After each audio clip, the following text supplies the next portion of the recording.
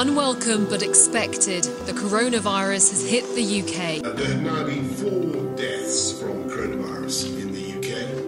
The coronavirus is the biggest threat this country has faced for decades. Welcome back to Downing Street for an update on coronavirus, the most vicious threat this country has faced in my lifetime. The time has now come for us all to do more.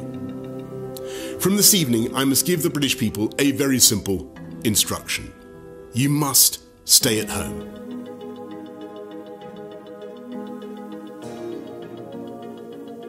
The number of deaths is up by 20% over the last week and will sadly rise further. My thoughts are with all those who've lost loved ones. I must stress that to control the virus, everyone needs to stay alert, act responsibly, strictly observe social distancing rules, and stay 2 meters apart from those you do not live with.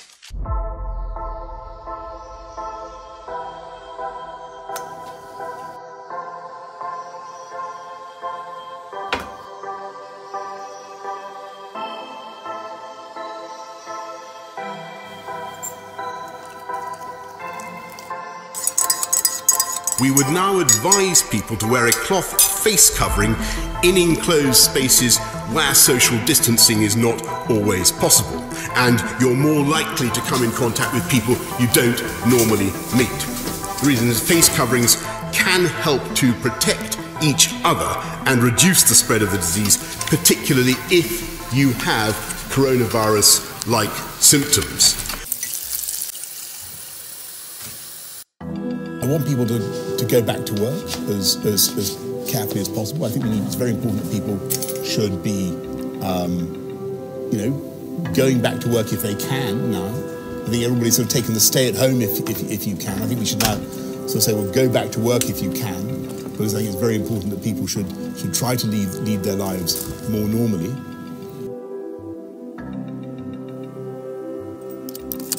In England, we must therefore go into a national lockdown, which is tough enough to contain this variant. That means the government is once again instructing you to stay at home.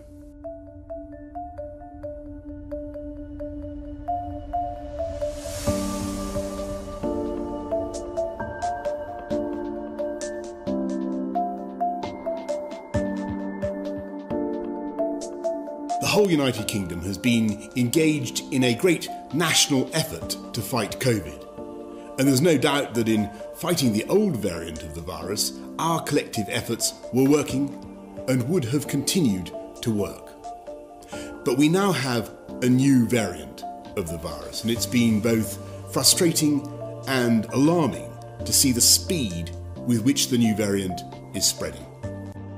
We've tried to update you as soon as possible about changes in the scientific data or the analysis, and so I must tell you this afternoon that we've been informed today that in addition to spreading more quickly, it also now appears that there is some evidence that the new variant, the variant that was first identified in London and the southeast, may be associated with a higher degree of mortality.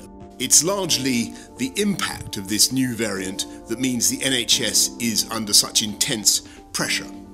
With another 40,261 positive cases since yesterday, we have 38,562 COVID patients now in hospital. That's 78% higher than the first peak in April.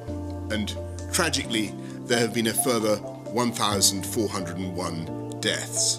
So it's more important than ever that we all remain vigilant in following the rules and that we stay at home, protect the NHS and thereby save lives. I also want to answer a key question that I know will be uppermost in your minds. All current evidence continues to show that both the vaccines we're currently using remain effective both against the old variant and this new variant. Of your efforts, that I can confirm today that we've met our 4 tests for further easing the lockdown in England. This unlocking amounts to a very considerable step on the road back to normality, and I am confident that we will be able to go further.